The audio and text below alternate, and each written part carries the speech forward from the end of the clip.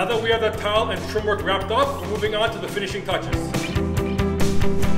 We had this space allocated for a closet. We decided to forego that and build a custom bench. We have Alen here from Cece Interior Designs building us a custom mudroom bench.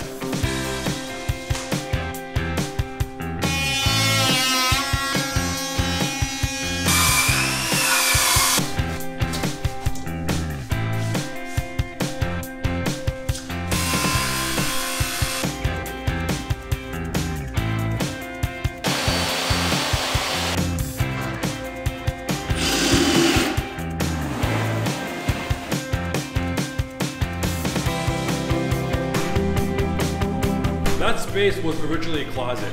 When we were framing it out, I want that space, and I told myself this little niche would be the perfect spot for a mudroom. I had the space, which a lot of duplexes you don't, so I said, let me take advantage of this particular house and put one in. And now that mudrooms have become very trendy and almost like a staple or necessity in somebody's home, it was a perfect opportunity to install one.